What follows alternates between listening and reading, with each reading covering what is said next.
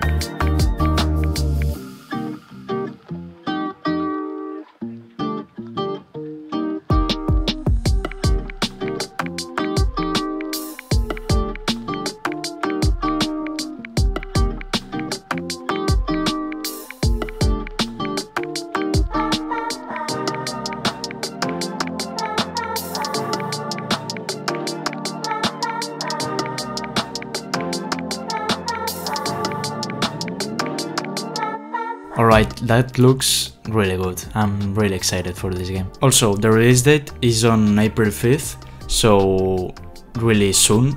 Honestly, I was expecting it to be like May or June or something like that, but I'm really happy it will release in just 2 weeks. So yeah, I'm really excited.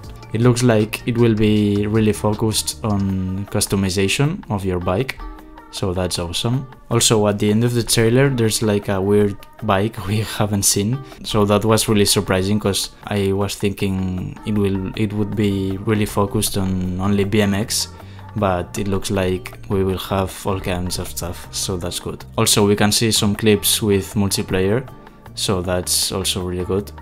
So if you don't know, it will release on Steam first, and they have plans to release it on console later on. I don't know if it will be this year or the next one, but yeah, for now Steam. And they have also confirmed there will be mods, so the community will be able to create maps and all kinds of stuff.